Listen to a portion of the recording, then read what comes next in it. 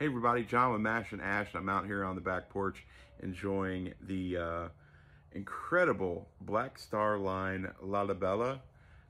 If I mispronounced that, forgive me. This is an incredible cigar.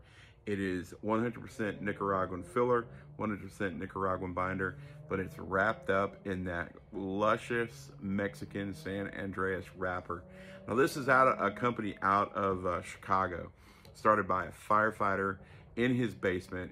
He worked a relationship with Drew Estates, and then he kind of started working up the pipeline to find the tobacconist that he really wanted to partner with, and he just hustled his way into it. And it's a great cigar. I got to meet these guys at the Cigar Heritage Festival, and I told them I was going to buy some of their cigars and try it. So guys, check out the Black Star Line La Bella. I'll put it up there on the screen. You can read it. Now, it encourages you to pair it with the Larceny small batch, but I'm pairing it with Whistle Pig 6-year small batch. And kids, I'm not really sure if it gets any better than this. Oh, perfect. Guys, let me know what you're enjoying on your back porch.